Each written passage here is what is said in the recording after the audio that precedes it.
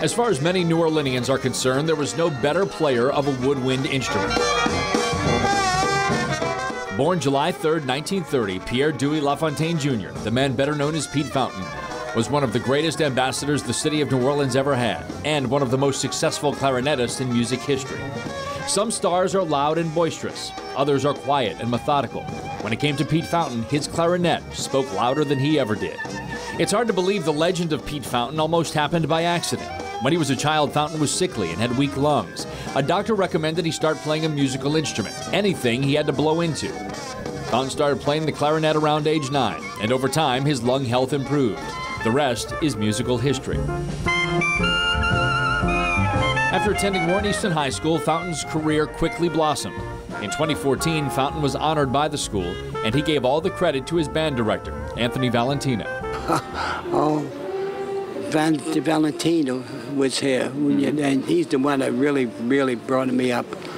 So he was my teacher. Fountain's good friend Arthur Hardy, who also attended Warren Easton, says Fountain was the soul of New Orleans, a man who never forgot his roots. He donated a lot of band instruments to Warren Easton. He was one of our first inductees into our Hall of Fame, and again, gave back to his roots and was big, but not too big to come home and be one of us. Fountain went on to appear on The Tonight Show nearly 60 times, perform at the White House 4 times, entertain Pope John Paul II at the New Orleans Papal Mass in 1987, and perform at halftime of 2 Super Bowls at the Superdome in 1978 and again in 1990. The Louisiana Music Hall of Famer was a staple on Fat Tuesday for generations. Fountain was the founder of the Half-Fast Walking Club.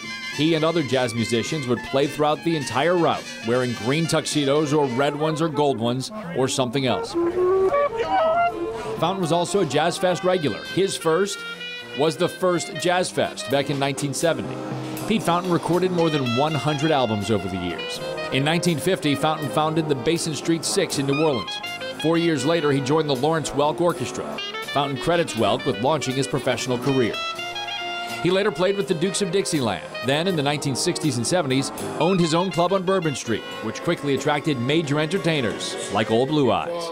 He told some of the funniest stories of, this guy knew Frank Sinatra, he knew everybody, and had great stories about all of them, none of which you can tell.